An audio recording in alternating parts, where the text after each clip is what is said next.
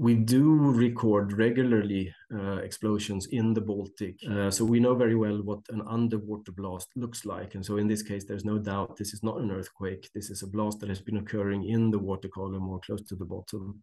Well, we heard this morning, of course, about this leak. And so when we saw that the location and our automatic locations, we have two systems running in parallel, and both of them located this very close to each other. And so it was very clear that this actually, was a true location. And then we started looking at it and saw that this is a blast. It's a fairly sizable blast, and so close to this area where the leak is occurring, which was of course very interesting. Vi har svenska uppgifter, men också tagit del av uppgifter i våra kontakter med Danmark.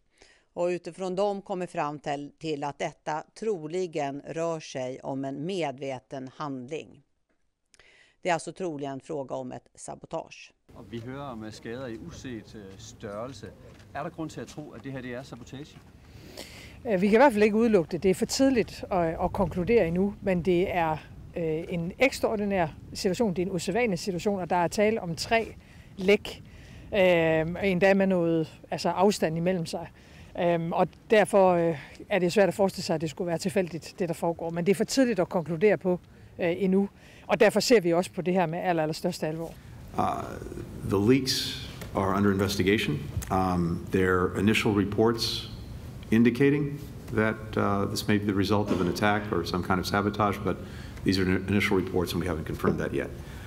But if it is confirmed, that's clearly in no one's interest. Now, my understanding is the leaks will not have a significant impact on Europe's energy resilience. And what's critical is that we are working day in, day out, both on a short-term basis and a long-term basis, to address energy security for Europe and for that matter around the world.